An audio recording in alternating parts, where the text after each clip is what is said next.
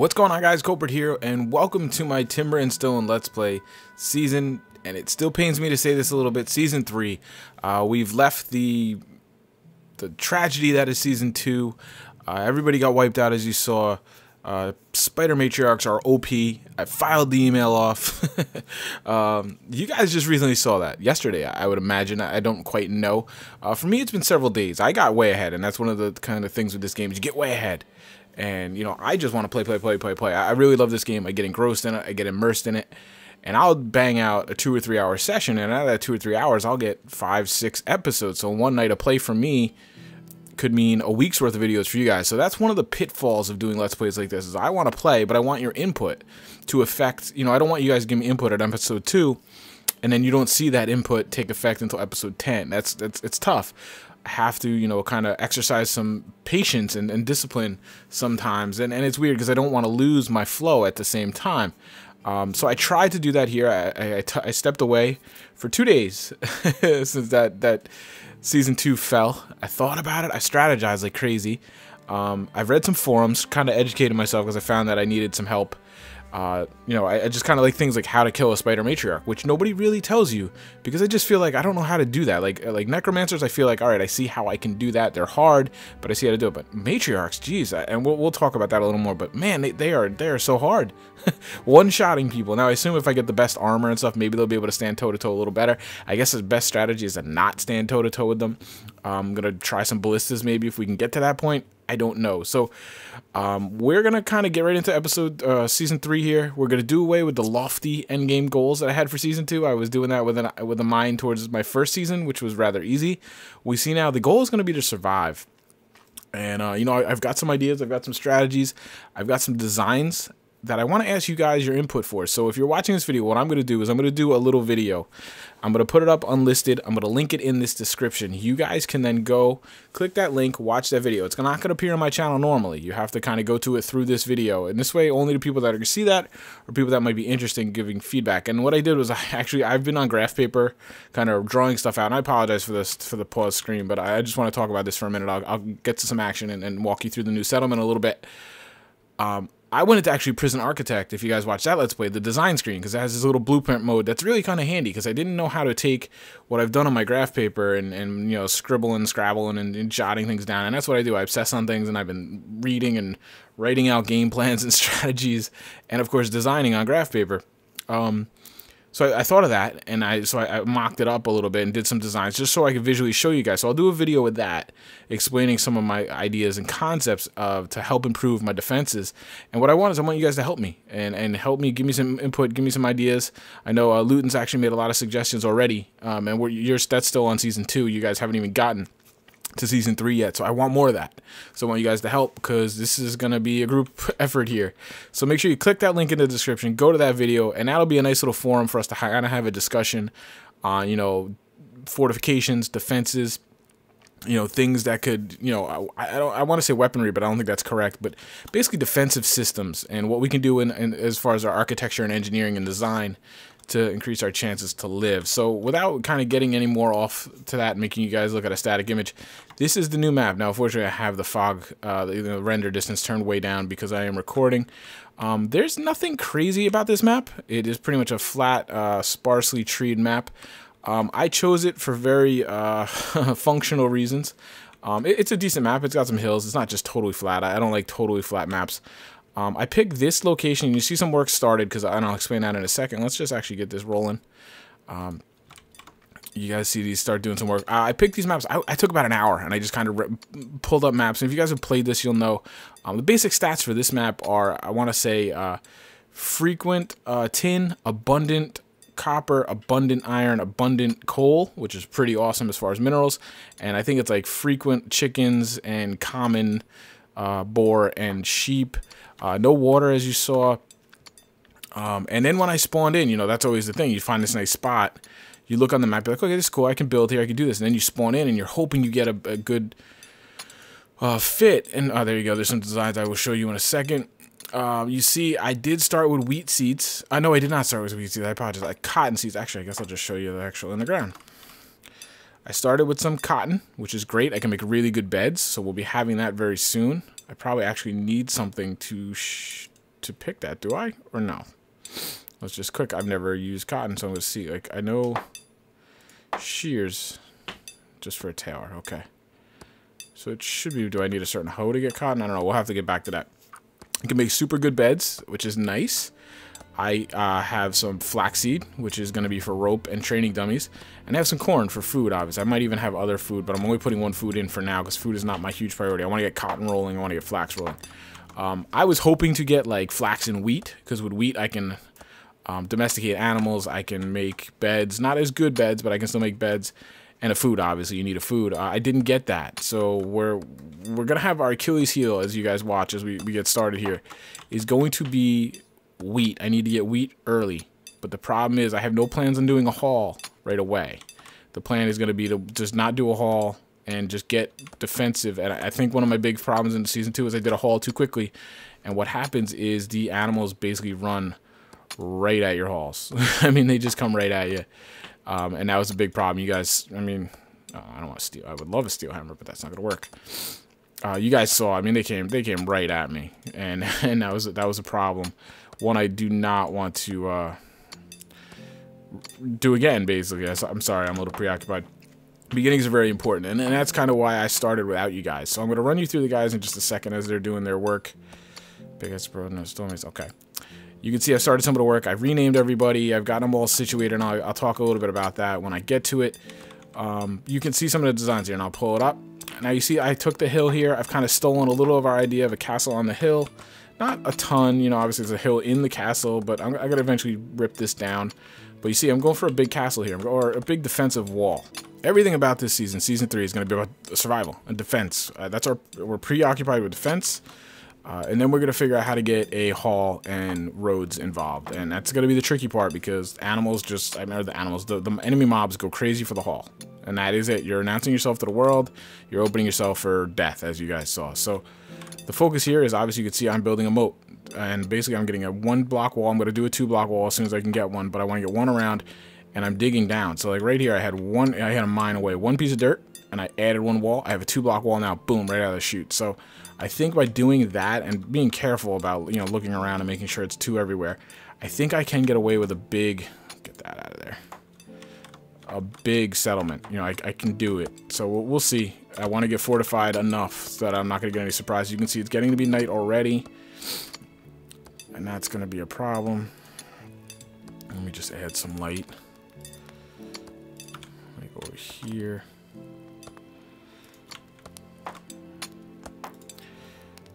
Because I don't want to die again.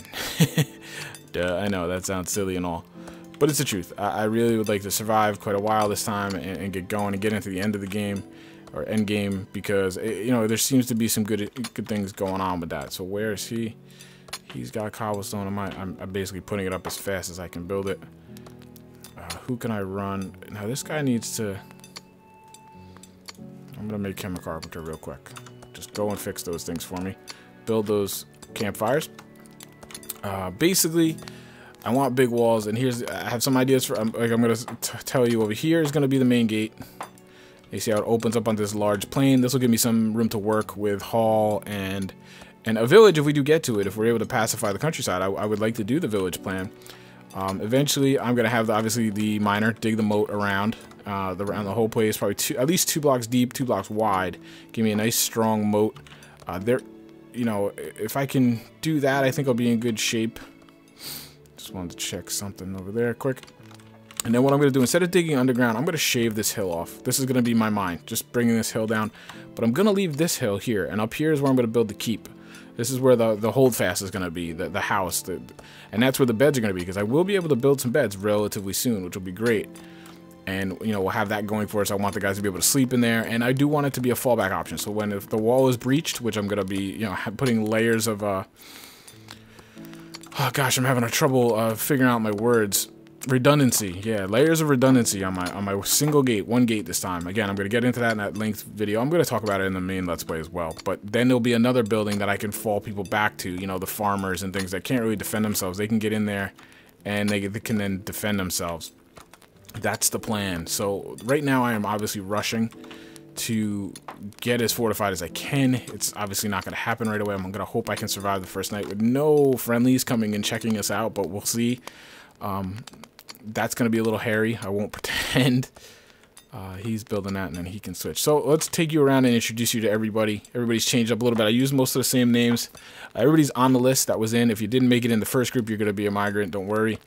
You're probably better off waiting until I have a little more established build going on. So let's see here. Turn you back to a herder.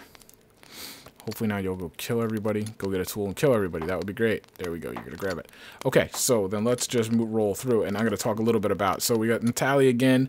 You're going to be the herder. I'm going to try to have a herder going. Obviously, I need to get some wheat before you can actually be very effective. So right now what you're doing is you're running around. You're scooping up all the animals. Then I'm going to kill you. That's going to be... not kill you, I'm going to kill the animals. That's going to be my initial intake of feathers, which is going to be incredibly vital to me. That's going to be my Achilles heel, feathers, because I need them for arrows, because the whole defense of this place is going to be based around archers defending the door, defending the gate. So vitally important. You might meander off, do some farming, do some mining, whatever it may be, as there are no animals on the map and you have nothing to do. But I'm going to try to get you back to herder as quickly as possible. I just got to figure out how I'm going to do that. We got Luton. Luton is right now, he is a miner. He's got good vision, charismatic, and disloyal. He is going to be our archer. He's going to be our professional soldier. Right now, there's nothing for him to do. There's nothing for him to train on, so he's helping mine the initial moat, which I need manpower for anyway. I figured the good vision was a good match with an archer that will be at the gate, kind of keeping watch. I'm hoping that means he'll have maybe further archery range, or at least he'll be able to see enemies sooner. The charismatic and disloyal, who knows. But welcome back, Luton. You are going to be our professional soldier, our man-at-arms, if you will. Here almost, he's going to be our builder. I believe that is his way. Yeah, hard worker, quick learner. I paid a little more attention to these traits, guys. I kind of picked it up on the forums a little bit, and I don't know exactly what they do, but like I said, I'm paying more attention to it. That is for sure. Oh, you are sleeping. We cannot have you sleeping. That's Polygon Wizard. He is going to be our stonemason. He's going to be everything, basically. He's going to be... You'll probably never go outside these walls. If you are outside these walls, we're in trouble. Stonemason. You're going to be carpenter, blacksmith, tailor. You're probably going to be our trader, too, as well. We will have to see. You are charismatic. You're an overeater, and you're a quick learner. The reason I did this is, again, I said he's probably going to be my trader. So I figured that charisma would help with that. Quick learner, of course, is going to be very important. Overeater is kind of a detriment. I don't want you challenge, but I didn't have too many options as I went through everything. So that is Mr. Polygon. Let's see. We got Natalia. I talked about you with the herder. Rusty Walker. Welcome to wood chopping, Rust. Let's talk here. Quick learner. Now you're gonna go chop wood, and you're gonna do it pretty hard at first, but you're probably gonna change to something else later once I get the fort enclosed. Now you're always gonna chop some wood, but I'm gonna end up planting my own wood in here, and that's one of the reasons I made it as big as I did. I want to have plenty of room. Because here's the wall. I am going to have some defenses in here involved in the front gate. I'm going to have some defenses out here involved in the front gate that'll eat up some room. I'm going to put kind of a big holdfast or, a tower, a keep in here. So, and obviously probably have the farms end up down here. So I'm going to actually be using quite a bit of space. I am going to kind of plant some trees.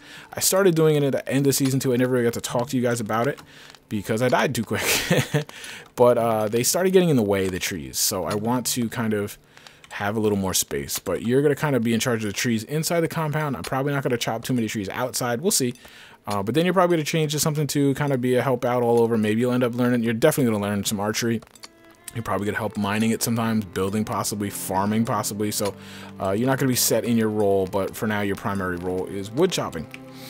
Mr. Duets is back on the farms. Again, he did a great job previously, and it's one of the most important roles. I figured, boom. Let's look at your traits. Are overeater. It seemed fitting for a farmer.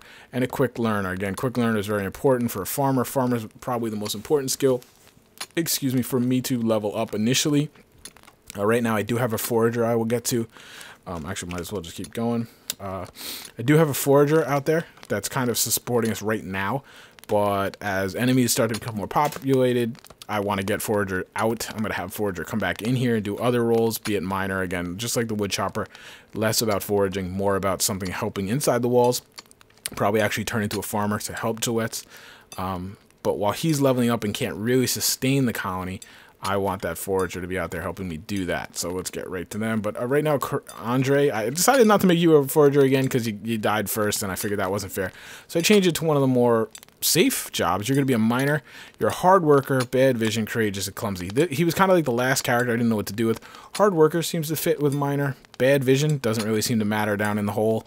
Courageous, yeah, it's got to be kind of brave down in a mine, right? And then the clumsy, that kind of doesn't work with a miner. But we'll see. You're going to drop a lot of rocks and tools on your feet, I guess. So you're going to be my miner. Probably going to be your solitary job most of the time. And that just is what it is. Resource crate I need, huh? Okay, storage. This is going to be kind of challenging to keep, you know, to kind of have everything where I need it, because none of this is, I assume I'm going to kind of landfill this and raise this area up. So let's cycle through. Oh, there's Mark S. He's going to be our forager. Where the heck is he, though? He's sleeping right here, is he not? Okay. Who can I make a quick carpenter? Or is he going to make it? Nope. Make you just a quick carpenter so you can make it. I'll just watch him real quick. We have Mark S. is the forager right now. He, like I said, is going to forage. He's going to help, you know, support the colony. I basically talked about him already. He is disloyal, overeater, quick learner. Now, no offense here, Mark. I did this, but I made this decision before I put your name to it. I kind of put the names randomly. I just kind of picked a name and put it to a guy. Disloyal and overeater, obviously bad qualities to have. Overeater is basically, I think the general strategy that I saw as I read some forums is to put your overeaters as the foragers, as the people that are out, maybe a wood chopper or a herder that are out in danger's way. This way, if they do die, at least you got rid of the overeater. You know, I think that's the logic on that. Quick learner is good too for foraging, and then whatever else he'll do, like I said, he'll probably go to the farm. So again, I'll have another quick learner on the farm, always a good thing. So he's going to be our forager, and again, he's going to evolve and change later on. Looting again is mining. Hero almost is my builder. He's probably the best, you know, hard worker and quick learner is a great combo to me. I need another resource crate. Great. Polly, I spoke about, did I not? Yep. Trader. Natalia. Did I go through everybody? I think I did go through everybody. Correct me if I'm wrong, but I think I covered everybody. We should have 8 people. Haven't lost anybody yet. I stress the yet, as you guys know. Did I put the wrong crate in? Is that, no, it should be a resource crate. So we'll just put another one right next to it. Pull up storage. Food. No, alright. Food and seas. I'm confused. Okay, so this is a problem, though, is because, oh, I do have 1 copper ingot. So I'll put one right here for now. Yeah, it's fine. That takes what? Carpenter? Yes, it does. Alright, where did... Alright, I've got to kind of do a little look around. Make sure I'm not... Because I'm assuming these guys are all going to kind of sleep now. Looting is mining away. Good man. Like to keep somebody awake. Where did... Alright, I want to look at our design again. I'll give you a better look at that as well. Okay, so I want this stump to get out of here, and I'm going to plug that as soon as he takes that. Everything else is kind of good. Get the stumps away now. Just, what is that? That's a bush. That can stay there. These trees can go. I'm not too worried about trees. Trees are now a renewable resource. Like, literally, I can plant them inside, as I spoke about. Previously, like, one of the cardinal rules when you were building your settlement was to leave some trees alone. Like, make your settlement big enough so that you incorporate trees into your build and you leave them there, because, you know, when you had to hunker up and you were in trouble, you wanted to make sure that, you know, you had some wood to help sustain you. So that has obviously changed this time. We don't have to worry about trees so much. I can always plant some more. Clear these all out of here. So I'm very worried that I'm gonna, you know, have a surprise visit. I am going to get rid of this, because this, my idea was to run around. Oh, jeez. Do I have another one? Yeah, see, I started doing, I'm glad I just saw that, because that would have ended up getting my miner killed. I almost am sure of it. Okay, so I am totally exposed right now. This is a bad thing right now for me. But there's just no way around it. So I want to click on somebody and see where my herder went, because he's kind of disappeared. Herder. Oh, no, he isn't sleeping. So let's just make him the carpenter to make the resource crate and the barrel. This fine gentleman can keep digging away.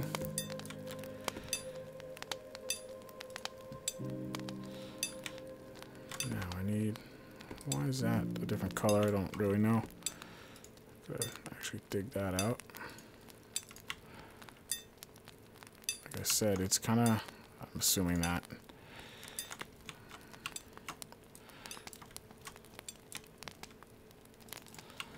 Just making sure I've got everything I need. So I'm hoping the strategy here is to get this done quickly. Is to, like I said, it's kind of a double whammy. This is a big, you know, big build here, obviously. What the hell is that? I'm confused. Oh, I see. Okay. Oh God, what was that? Good Lord.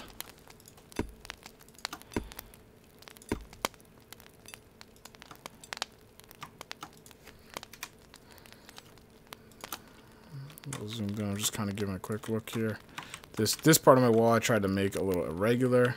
That's fine. Just want to make sure everything that needs to get done is being done as best as it can for now. I'll have to really inspect this. I'll probably do it all actually off camera when I could focus a little bit better. I hope you guys can see all right. I'm sorry that it's, you know, a little faded. And actually, you know what? I'm probably going to move on. I walked you through everybody. I've showed you the setup. There's going to be a link in the description, and I'm going to kind of outline you some of my plans. Obviously, you can see here a little bit, pretty big. I think it's like, I want to say it's like 80 wide this way. I got some big towers set up here in the corners, big enough for ballistas. I will add some big towers here. Like, this is going to be the main gate right here. Big tower here. Big tower here. I'm going to have kind of a walkway, you know, that goes out. So the idea is if you want to attack this gate, everything here is going to be dug out in time. You have to come up and walk on this little walkway that's kind of accordion zigzags back and forth. All the while you're in range of my archers. The idea is hopefully they can get 5, 6, 7, 8 arrows into you each guy before you even get to the gate. Because as we saw, the gates are not very strong. They get through them very quickly. If you do get through the gate, what is going to happen is as you enter the gate, again, same thing. That I'm going to have walls built up, and you're going to be funneled this way and around this way. And in the middle, I'm going to have a large platform, again, and with a footbridge to connect to this big tower. So these two big towers are initially going to be shooting in here. Boom, boom, boom, boom, boom. They can then fall back to this middle island, and they can shoot the guys as they go all the way around it in a 360 degree. And it's going to come this way straight. And over here, I'm going to have like almost a grandstand, I guess is the best way, where all my other citizens that aren't very good fighters can get up on here with their 1 or 2 level archery. It doesn't matter, and just shoot arrows as a last resort as they're walking down this little choke point. Again, I'm going to walk you through the video and explain this a little bit better in a better design mode for you. Those guys just scared the crap out of me. So people are waking up, it looks like. Some of them anyway. And yeah, so that's going to be the idea. I may add like another tower over here. Maybe one over in the middle of this wall. I don't know. We're going to see. I can always add those later. The idea right now is to get defenses up, get protected, and start getting resources rolling in. Now, like I said, the big issue for me is going to be getting wheat and how we do that. So if you guys have played and you have some, you know, tips and tricks, because here's my pledge to you guys. I'm going to try to play this legit, straight up. But I'm going to tell you right now, to survive, I may have to use some mechanics. And by mechanics, I mean either like not putting the hall in my castle. I'm thinking maybe even put it out here so that all the monsters that are attracted to here, they're not necessarily attracted right to my castle. And then I could send a sortie out to come and clear this out as I get a merchant or something. The other idea I had, if possible, dig a tunnel out here with a big tower, like a fortified tower for my archers. So my archers can literally get from my castle all the way out into this tunnel without being harmed or in danger, climb up the stairs to the top of the tower, have the hall out here. So all the skeletons and everything that are going to gather here, goblins, skeletons, even spiders potentially, my archers can just rain death down on them, kind of from some safety. I don't know if anybody's going to just break through the wall of the tower. There'll be no door. So these are ideas. These are ideas and input from you guys that I'm looking for. So if you could help me out with that, that would be great. And we'll discuss these and we'll figure these out as we go. But the first job is to live through the first night, which is always an adventure. So we'll see how we do. But thank you so much for watching, guys. Appreciate you watching episode 2. Sorry to let you down. It just got overwhelmed. You know, man, the goblin marauders on wolves really crippled us. Didn't end up really mattering because I feel like those spider matriarchs would have killed us off anyway. I had no hope of killing them. Just nothing for them. But we're gonna improve on that. We're gonna come up with some new ideas, some concepts. We're gonna test them, and we're gonna try to learn a lesson from episode 2, apply it to episode or season 4, 3. I don't know. I'm all flustered now, but I will come back to you next episode, hopefully in the daytime, so you can see a little better.